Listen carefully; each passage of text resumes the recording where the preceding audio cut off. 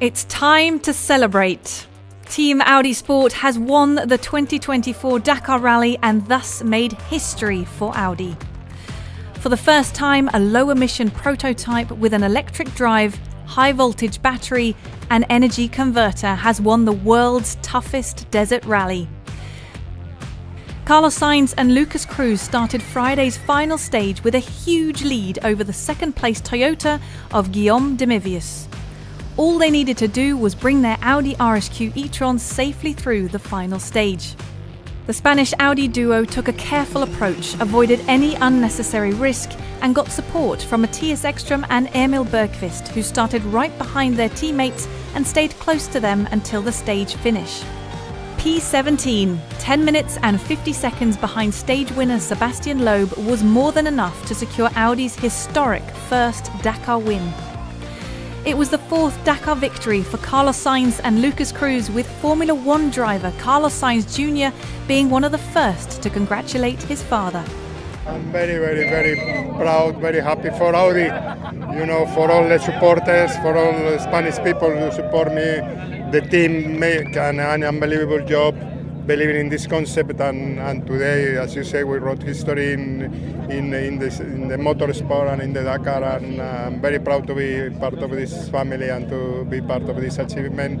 I can only say thank you to Audi for believing in myself and for helping me to achieve this, and I'm so happy for the whole team, and thanks to the team and Matthias and Stefan, Edouard, Emil, every single member of the team. Matthias Ekström and Emil Bergqvist played wingmen for Carlos Sainz and Lucas Cruz, staying behind their teammates to be able to help them in case of any problems. They finished the stage in P12. The issue that came after the rest day was breaking our necks and a chance to fight for a podium or a win. And then we just were supporting Carlos the second week and trying to, help the team as much as we can and learn. And in the end, we have learned a bit for sure. And very happy for Audi and also for Carlos that managed to win. That it was not straightforward to get through the last short stage of the 2024 Dakar Rally without any problems was underlined by the fate of Stéphane Peterhansel and Edouard Boulanger. Their Audi RSQ e-tron grounded to a halt at kilometre 95 with a technical issue. It has definitely not been their Dakar Rally. Big satisfaction for the team. Really happy for Carlos, but also really happy for the team, because we know that this project was really complicated since the beginning due to the technology. And finally, after 3 years, Audi is able to win, so it's really a big success. The first time in the story of the motorsport that a car hybrid with electric engine win the Dakar, so it will be forever. I'm really proud of what did Carlos and what did also the team.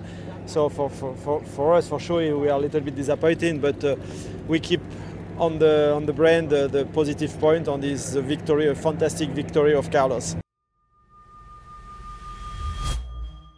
The results of the final stage had no big relevance, with Matthias Ekström and Emil Bergqvist setting the 12th fastest time. Carlos Sainz and Lucas Cruz sealed their overall victory with P17.